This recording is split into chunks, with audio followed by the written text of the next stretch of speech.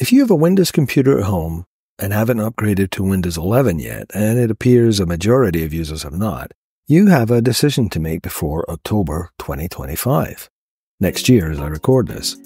Windows 10 will reach end of life, just like Windows 7 and Windows XP before it. Windows will not stop working on a certain date, but it will stop getting security updates from Microsoft. This means it will quite quickly become a liability when used online, which is how most of us use computers these days anyway. Eventually, it will become effectively unsupported by hardware and software makers too, like the previous Windows versions already mentioned. So, you have several options, some of which mean spending money. First, just keep using Windows 10 and don't worry about it. Eventually, your current computer will give up the ghost and you'll get a new one with the current version of Windows at the time. As someone who works in IT, I wouldn't recommend that, but there are some options which I'll discuss a little later. Second, you can still upgrade to Windows 11 if your hardware is compatible with Microsoft's somewhat arbitrary specifications. It's a fairly painless process, and most hardware and software that work on Windows 10 should work with a Windows 11. Third, you could purchase a new Windows PC before 2025, or indeed an Apple product if you're a wee bit more adventurous. Either choice may mean a significant outlay, but you get a more modern PC with a current operating system that should last, 5 or 6 years.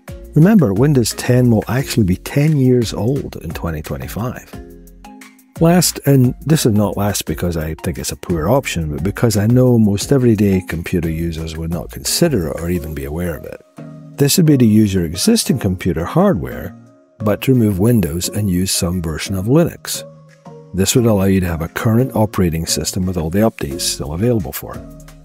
Now, the wrinkle I mentioned earlier is that if you decide to just keep Windows 10 as long as possible, there are a couple of options that would allow you to do so and still remain secure with continuing updates. One is Microsoft's own ESU plan, Extended Security Updates. This is a paid option to extend security updates for up to 3 years after the stated end-of-life period, so to 2028 in this case. I believe the enterprise version of ESU costs $400 per seat per year. The costs for consumer versions have not been disclosed yet. I'm guessing something like $50 to $100 a year, but I don't know. I do have links in the description for this and for the next option I'm going to discuss too.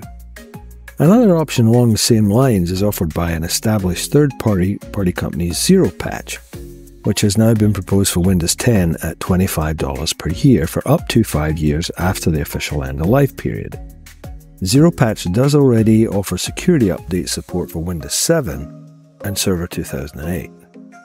So, there you have it. At least you have some options as far as keeping Windows 10 if you don't want to go to 11 when the inevitable cutoff date comes around. Hey, thanks for watching, and see you next time.